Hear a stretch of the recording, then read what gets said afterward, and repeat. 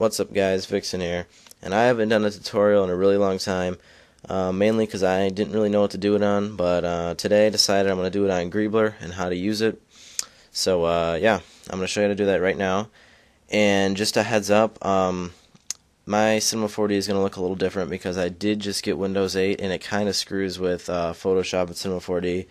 I think the issue is I have to reinstall them for it to run properly, but what the issue is in here is when I extrude something, it doesn't really show it extrude, but it really is, so I have to render it out just to see what it is. It makes it kind of difficult, but when I render it, it doesn't really... The tutorial, what I'm going to do is going to show you how to do it anyway, so you don't really need to see what it looks like on my screen for it to work on yours.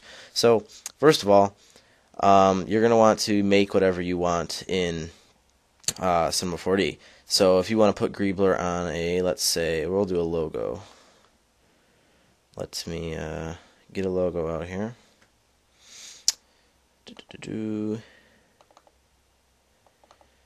And we will do dare, of course. Simple.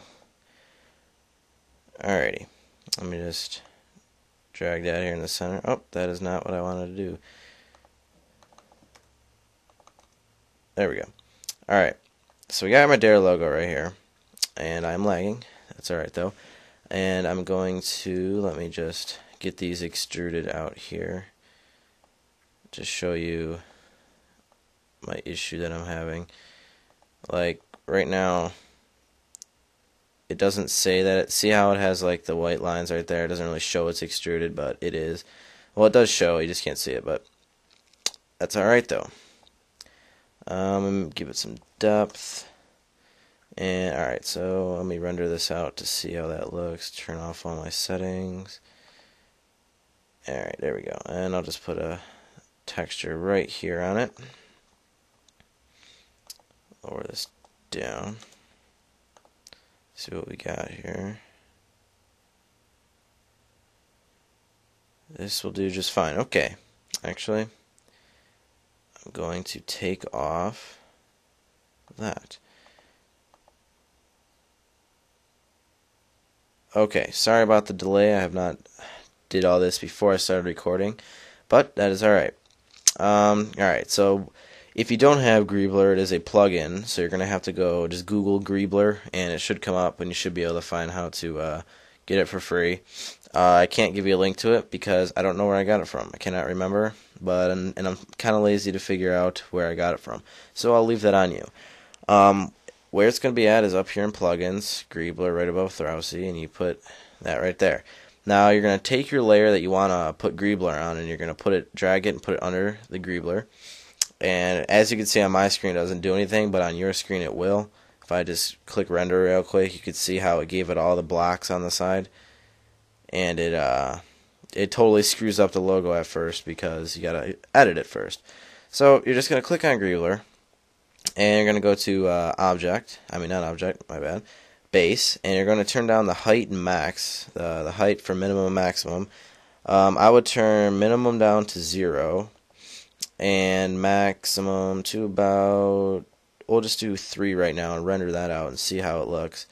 Now you can actually see the logo a little bit better. Now, to see all these little I don't know, they call them greebles. They're like these little things that stick out of it. If you want to get rid of those and you only want the logo to look like it has like rectangles all over it, you just go to stock greebles and you just check the box. And it will take them all off, and then you'll just have this just like this. I generally use this. I don't like to have little things all over the place, mainly because you don't really see them, and it kind of makes the render time go a lot up. So that right there is pretty much, well, I wouldn't call it the basics because that's really basic, but you can get, what I like to do with it is you go back to your layer, that your actual logo layer, not the Greebler, and you go to caps, and you go down here to n-gons, and you click that and change it to quadrangles, and you click regular grid, and you go down to about, we'll go 6 right here, and just render that out. What it does is it actually puts the effect not only on the sides but also on the front, so it looks like it is coming out of the front too as well as the sides. Now if make the squares smaller, you will decrease this. Hold on one second, my bad. Okay, I'm back. I had to let my dog out. Sorry. Anyway, like I was saying, it makes it come out on the front as the sides, as well as the sides. So to make the boxes on the front smaller or bigger, you're going to mess with this number right here. So if I lower this down to 3, the boxes should be really tiny. Just like that. Which is actually a really good size. I like it around 3 for the logos that I use. Yeah, if you go around like 10, it makes it really big, and I guess that kind of looks cool too, but I don't know. And something else I like to do. Now, I'll lower this back down to just go 4.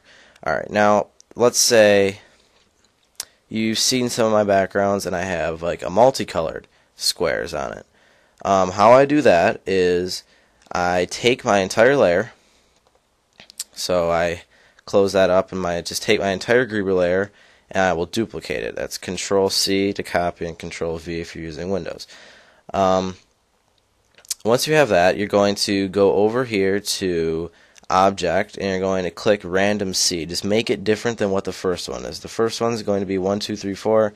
I'll make this 1, 2, 3, 5. It doesn't matter what you do. It's just going to randomize the Greebler and make it look different. And now I'm going to put a different color, so I'll copy this material and I'll just make this, alright, we'll do orange. And I will put that on the new Greebler. Now, when I render it, it's going to come out in different colors. Just like that. So yeah, that's pretty much what I like to do with my backgrounds. I like to have renders that have multicolored because it makes for a nice effect that I do that I'm not going to tell you guys right now because that is my style pretty much. But away from that, to add on top of what we have already learned in this wonderful tutorial, I'm going to get rid of the the second layer that I just put the orange on, so I'm back to with just my white layer. And I'm going to go back to Greebler. And I'm just going to go to base, and I'm going to turn this down just to 1. So it's barely even there. We barely have a slight raise in the logo. And I'm going to go back to Object, I believe. Yes, Object. And now subdivision, this normally doesn't work well with logos. It divides every square by 2. So it pretty much doubles the amount of squares you have. So if I just moved it up by 1, and by doing that, it already cut every square in size by half. And once I put my render settings back on, this will take ages to render, at least with my computer and what I have. But it does look kind of cool. And as you can see, it also split it along the sides right here. Before it was just a full piece. Now it has 2 pieces that are at different lengths. So if I were to do it again, now I don't even know how high you can do this. I don't know if it'll crash because it is a lot. And as you can see right now, it already is looking like it's messed up. You see some blank spots right here. So I don't really recommend doing that. Although if you can get away with it looking good, that's fine. I guess we could try, if we were to do the multicolor one again, copy and paste that and give that a random seed and put the orange back on it. Let's see what that would look like. So I guess that looks kind of cool. Haven't seen a render like that, so be my guest if you want to do one like this. It looks pretty good. Yeah, that looks pretty good. I think there was one more thing. Let me just look around. Oh yeah, okay. So I'm going to go turn my subdivision back to 0. Alright. Now, go to Stock Greebles and open up the Settings tab and make sure you have this enabled. And the Stock Greebles, once again, are the things on the side of it. Now, see how when I render it, there's a lot on there.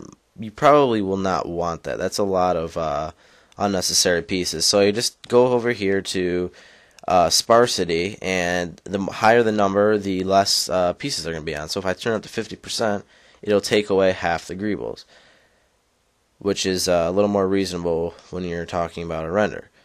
It looks a little nicer. So I'll just keep that right there. And now, let's say I don't really want them on. the logo. I want it to look like it's kind of blowing up and the pieces are flying off. Well, to do that, you go down here to Surface Offset, and you just make these bigger. And as you hold that down, you can see how the pieces, they start to move away from the piece. So I'll make the minimum amount they can go off is 10, and the max they can get off is 25. So if I render that out, it looks like the pieces are all over the place. Let's let that render out a little more. Yeah, it looks like the pieces are all rendering all over the place, which is, I used to do this effect, but I kind of stopped because I got bored of it.